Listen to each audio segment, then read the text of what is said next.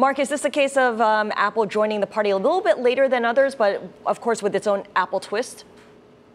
They're joining the party a little bit later than others, but like you said, with their own twist. The way Apple looks at AI, they're not going to release a chatbot. They're not going to release a ChatGPT competitor, despite having one internally. They're going to apply artificial intelligence to their applications where it makes sense. And one place it makes sense is for development of software. Right? We've seen from Microsoft's GitHub Copilot that AI could be extremely beneficial for speeding up the time it takes to write code. That could obviously be a tedious process.